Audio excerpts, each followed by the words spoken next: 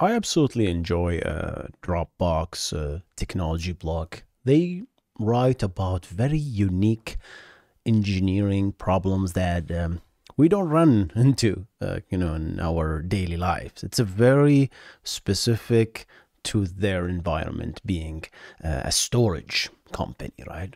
So in this particular article, they talk about how their Magic Pocket, which is, I suppose this is their storage engine, had suffered some write throughput latencies that they want to solve. And they were using an SSD cache disk. So it's interesting using SSD itself as a cache. Well, we know SSD is actually a persistent model, right? It's a persistent storage where you can write and guarantee that the stuff will be there. But they're using it actually just as a temporary cache in order to fully persist it to a backend larger density storage called a hard drive, SMR hard drive. I'm going to talk about all of that. So in this particular blog, they talk about how they actually removed this SSD disk altogether and they purely switched to hard drives only. Because this is really counterintuitive. Like, we know hard drives are actually slower than SSD. What are we talking about here? Removing SSDs and using hard drives? Isn't that going to be slower? Apparently, it's actually not.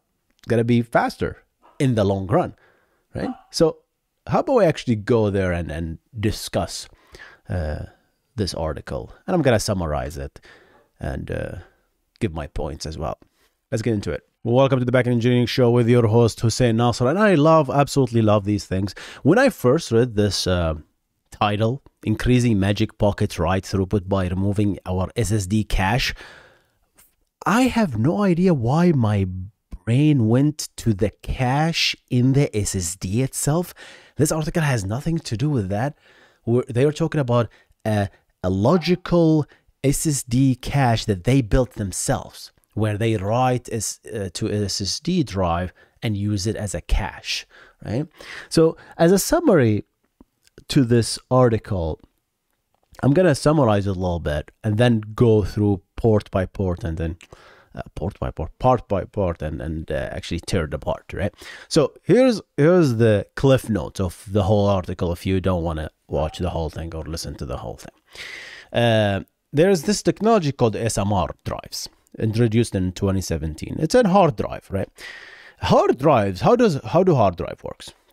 There's a needle, there's disk, and there is like a little bit slivers of areas where you can write to these to the drive, right? And you can physically put these I suppose they are called sectors or tracks next to each other, right? Until there's like no possible way that you can make them so close to each other because they're going to interfere with each other. So technically speaking, if you pushed these tracks together to a small area, there's only physically you can only go so small, after which you're going to start losing data. Okay? So there is a limit to hard drives.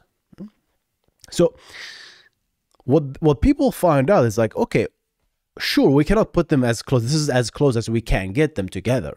And of course there's like always they put them perpendicular. These tracks are actually perpendicular to each other, so they can even put them closer and closer together, but there's always comes to the physical space. You don't have space anymore, right? So what people discovered is this technology called shingled magnetic recording, where, you know what, let's actually put them on top of each other. It's like, what? Isn't that actually override data? Sure. But this will allow us to increase the density. So on one condition, if I shingle these things like a house, like almost like a rooftop, right? If I shingle them, there is a rule. If I write to the first track, you're going to override the next one because technically speaking, you're writing on top of each other, right?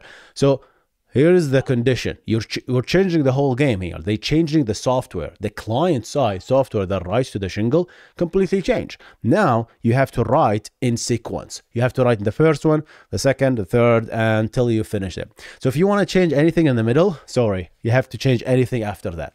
So there is You have to read and rewrite. So that's the condition that was introduced. That's single magnetic recording. It's been popular. There is always limitation to it, you know, because you can't just use something, right? You have to rewrite the software. Yeah? So they started using it because now you can get a hard drive up to 20 terabyte, which is wow. So naturally, SMR is the way to go. We have higher capacity, and Dropbox saw that and says, "Oh, that's actually fantastic.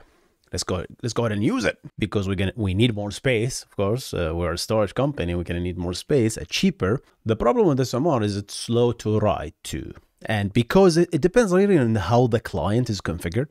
Because of this ordered reading, if you have random, forget about using SMR, random workloads, right? You have to rewrite your whole software stack so it writes sequentially to take full advantage of that. So they said, you know what? SMR is not for us.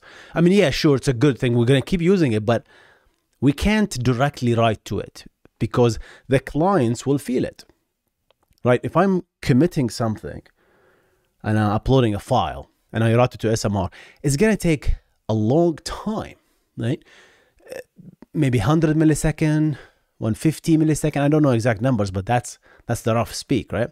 Compared to SSD, which is so blazing fast, right? Because it's just flash. There's no moving parts to SSD. So naturally, what they decided to do, and that's a long time ago, right? They decided to, I say long time, it's 2017. They said, you know what? Let's put an SSD cache layer and write to the SSD. And once we write to the SSD, we consider this a commit because we know it's persisted. Our SSD is not like it's going to crash. Even if it's crashed, we're going to use multiple hosts, right? We're going to write the same thing twice so that in case of a crash, we still have durability, right? So they have like redundancy and stuff like that. Once I write to the SSD, I'm done. Both. Exit, right? Acknowledge to the user, to the client, right? I don't necessarily as a user, but whoever the backend application called that. So then in the background, I am going to take the cache from the SSD and write it asynchronously to the ASMR, ASMR. Right. Today I was gonna write to the ASMR drive. This technology uses shingled magnetic recording. Okay, I'm stopped. So on the background, we're gonna use asynchronous writing, background writing to the SMR drives, and life is happy, right? This is called WriteBack technology, WriteBack cache, I suppose, instead of write through where you write to the cache and then you write to the actual backend store. So this worked for them, except here's the thing. As SMR get cheaper and cheaper to manufacture, they get larger and larger. They said, you know what? We have a hard drive, we have a host with close to 2 petabyte of data. So that's 2000 terabytes, right? But now they started becoming, the bottleneck became the SSD itself, right? Because now we have this huge host, right? With so much data, right? So we need less servers, but now everything goes to the SSD. The SSD became a bottleneck. So now what they are suggesting is like, you know what, we're going to get rid of the SSD and we're going to write directly to the SMRs, right? And surprisingly, they saw fantastic results because at the end of the day, yeah, SSD is faster, right? But what happened if you saturate it? You have, 20 gig per second. That's it. You cannot get more than 20 gig per second from an SSD. But I have 2 petabytes per host. Like 20 gigabyte is nothing. You need the more data I have, the host needs to give me more throughput. So that's the problem, right? That's the problem they saved. So they got rid of the SSD, long story short, and they changed the technology, their storage engine, so that it writes to the SMR. So and they saw what, 10% write throughput at the maximum tail latency, right? So let's go ahead and get, that's the story, right? So let's go ahead and read through this and discuss a little bit. When Magic Pocket adopted SMR drives in 2017, one of the design decisions was to use SSDs as a write-back cache for live writes, as I talked about that. The main motivation that SMR disks have a reputation for being slower for random writes than PMR, which is the perpendicular magnetic recording, right? I talked about that a little bit in the summary. To compensate, live writes Magic were committed to SSDs first, and acknowledgement were sent upstream services immediately. Just acknowledge. Done. An asynchronous background process would then flush a set of random writes to SMR as sequential writes. So now, in the background, we're going to be smart. Okay, these are all random, but I'm going to collect them such that they are sequential, because SMR loves sequencer. SMR loves sequential. Right. Magic Pocket was able to support higher disk densities while maintaining our durability and availability guarantee. So this is in 2017. But hey, we want higher density. We got it, right? And SSD saved us. This design worked well for us over the years. Our new generation storage platform were able to support disk with greater density, 10 to 20 terabyte per disk. And I suppose this they mean here of course the shingled, right?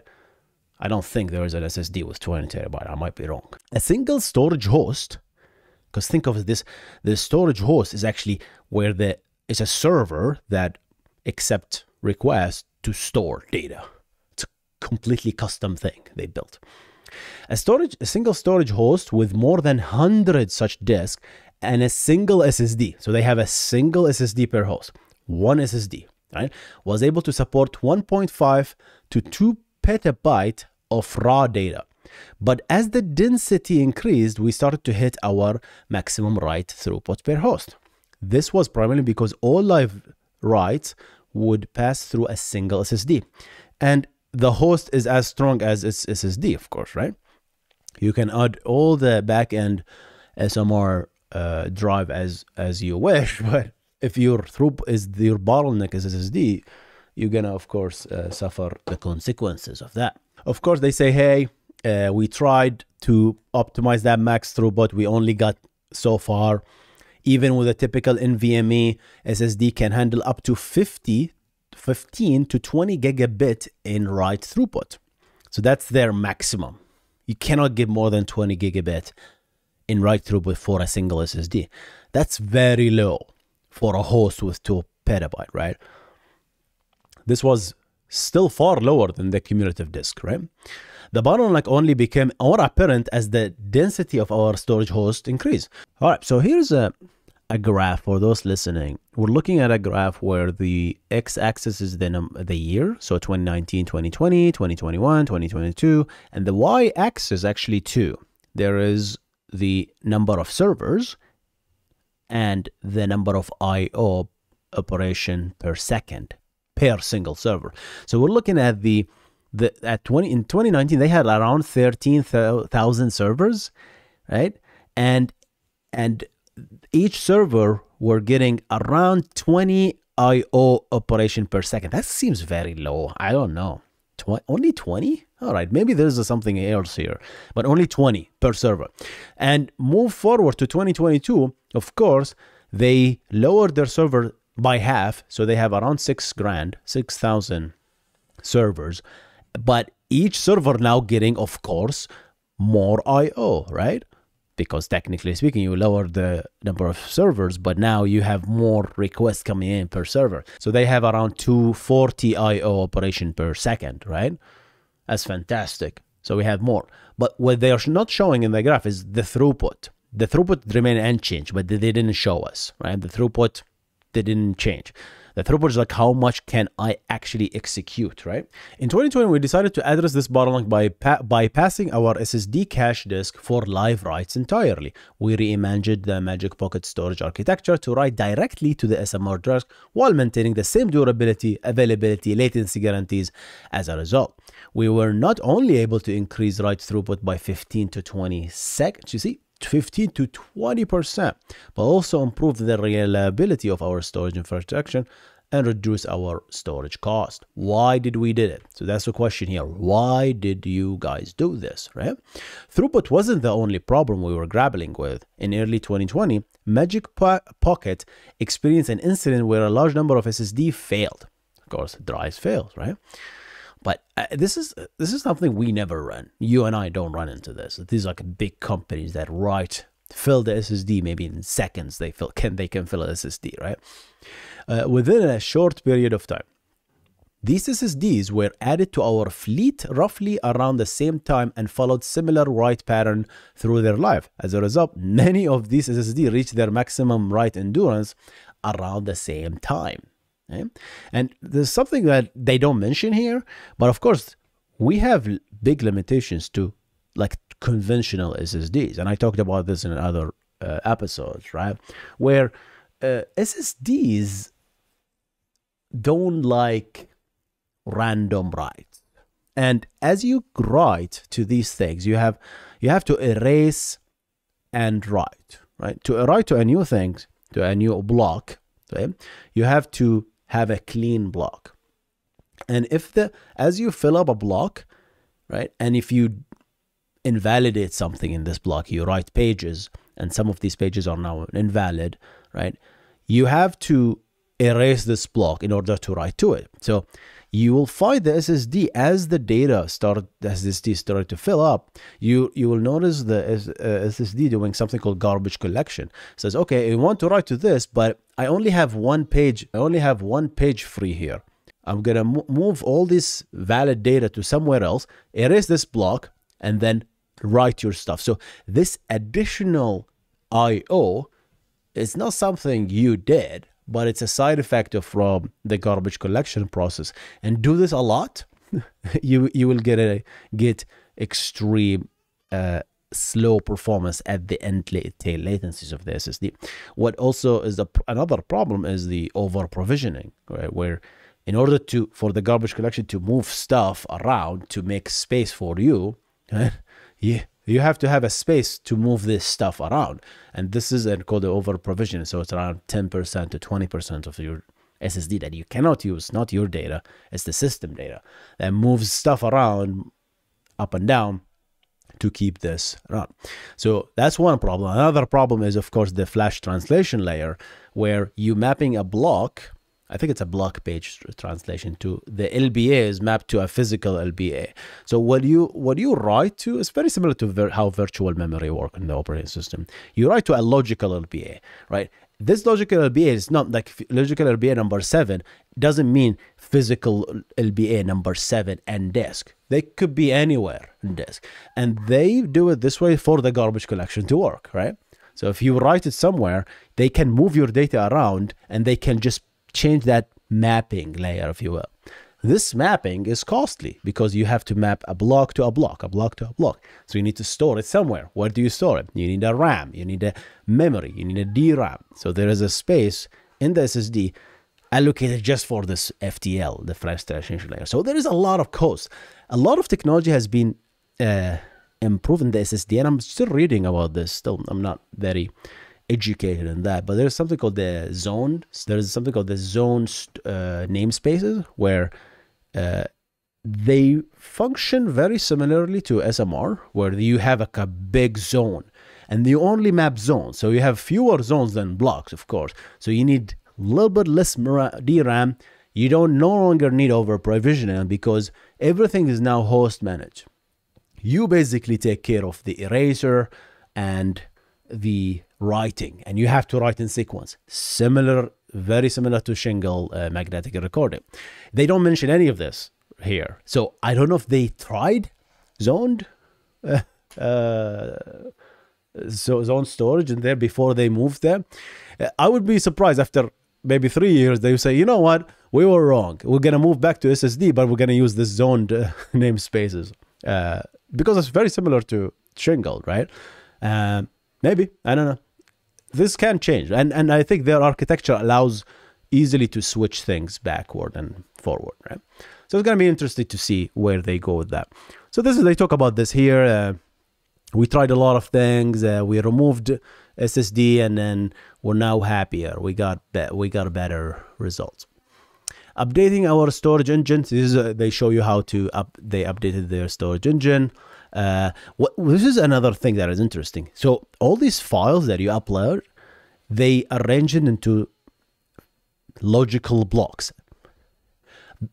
The word block is the most overloaded word in software engineering, right? If I say block, like to a software engineer, this means something. To a programming, this means another thing. To an SSD driver author, this means a completely different thing, right? To an operating system kernel developer, this means a completely different thing. So I really need to talk about like what does it mean to a block here. A block is a user thing for this magic pocket, right? And they arrange these blocks, which is like a fixed size of some sort, into extents, right? And an extent is basically a collection of these blocks. So they have around 2 gigs of these extents each size, right? And you have an extent open and you have to write sequentially again. And the beauty of sequential writes is the goal so that they can write to the SMRs in sequence. Again, everything has to be in sequence. That's the condition here. You have to write in sequence to take full advantage of these things. So they open very similar to terminology to the zone namespaces, where you open a zone and you write to the zone and you close a zone. So you open an extent and you write to an extent until the extent is full, and then you close the extent. And then here's another thing: they make the extent immutable, so you can't change it.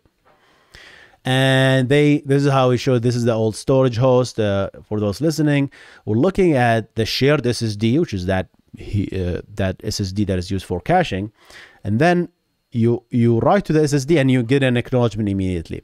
And then on the background, they flush things to the SMRs. Yeah?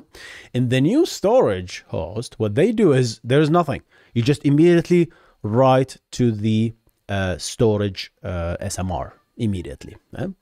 So that's the hundreds of disks here. That's the architecture. Here they talk about like how they change the extent. I suppose not the extent, the block metadata, so they can add the metadata itself of the block inside the block, right? Whereas in the original storage design, they had the metadata in the cache, but the raw data in the SMR, and there's no point of doing that. Why don't just put everything in one place? That sounds like a better design, right? Have everything in line so that when you read something, you have everything. Right? It's always a good idea to have things in line for performance, but of course you increase the size with that. It's fantastic. I think you hear something in the background. That's my kid. All right. So now, the more I think about it, it's like, really, if you really think about it, how does writing to a hard drive is faster than writing to an SSD? Here's where I was really fascinated. While true, a write to an SSD, a single write is faster, right, than writing to a disk, to a hard disk, but we're talking about like 100 milliseconds versus making microseconds, right? Like in milliseconds versus in microseconds to SSD.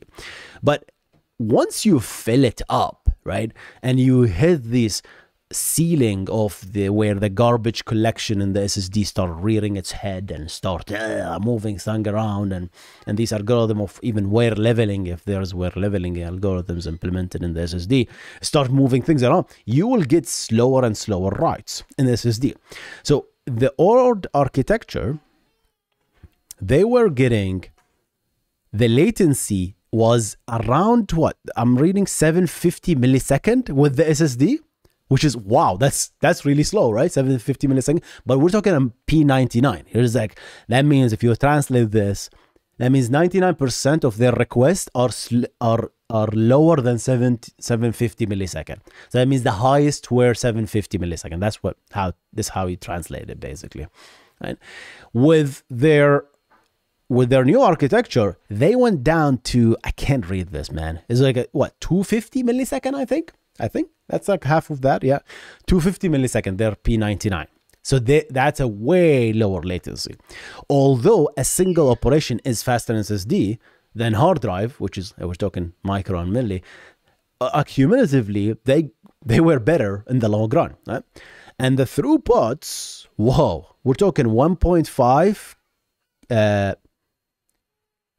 1500 throughput, which is like writes per second, versus only 500. That's like what, 3x.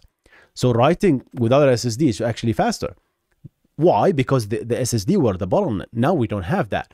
We just write parallel to all these beautiful disks, right?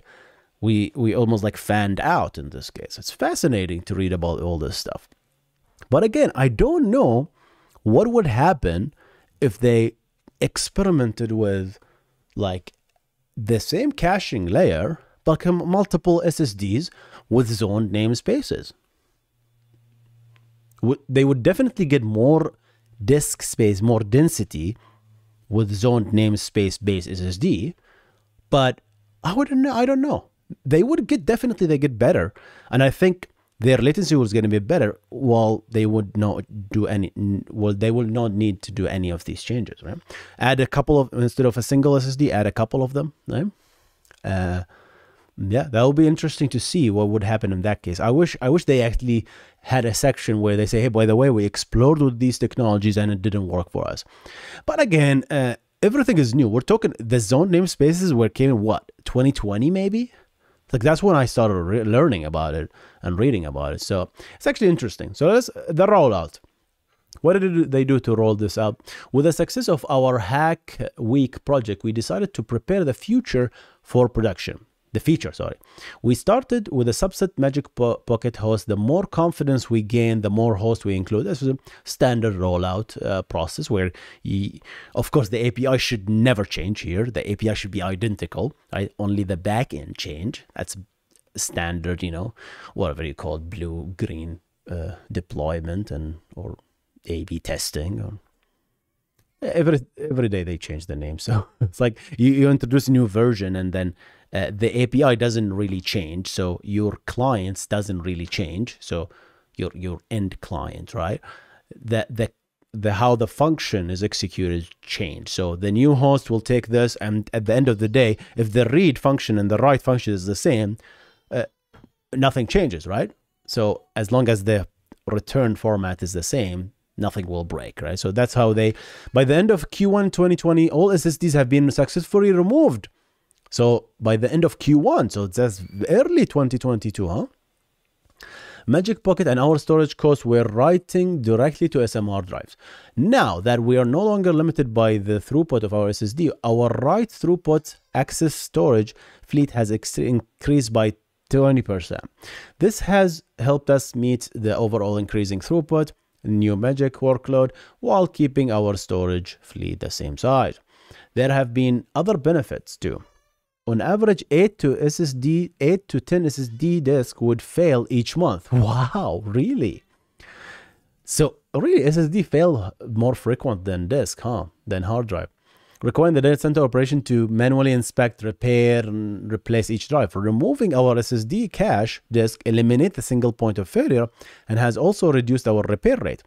And the one less component to design, removing SSD has also reduced the complexity of our hardware platform design. So this tells me that they are not going to introduce SSDs back. I don't think so, because now their hardware team is now more specialized. Everyone in the hardware team has nothing to do with SSDs. Yeah, here and there, but primarily now everything is SMR. So they need to learn everything about SMR. They invested a lot about this technology.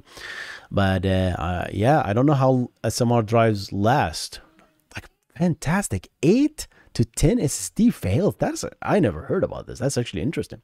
The project has been a big win for reliability. Again, this is a fantastic article and all. I'm gonna link it below for you to read through. But yeah, it's interesting reading through these, special cases. Like again, this is a huge project, and even writing this article. So let's shout out the authors here: Ankur Kolshersta, Rajat Gul, and Sandeep Umadi, right? Fantastic work writing on this article. But yeah, it's just like fascinating. There's always things you can improve. There's always things you can nitpick, right? I didn't make this video to nitpick. I'm just really admiring first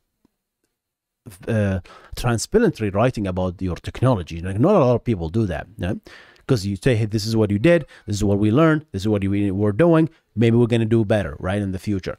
So it's just this 20-15%, like, is it too much?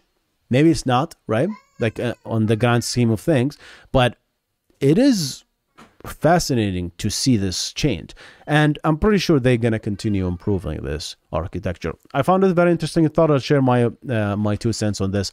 Yeah, again, it would be nice to see how zoned namespaces, for example, performed, right, as a cache layer. That'd be interesting to see. But it seems like their main problem was the SSDs were failing a lot. So introducing zoned, I don't think zoned namespaces are any better compared to the regular SSDs, right? Again, there's so much unknown, and I'm not really a storage engineer right now, a hardware engineer, but I love reading from you know, the experts and just learning about these new things, right? And yeah, hope you enjoyed this episode. Guys, see you in the next one. Goodbye.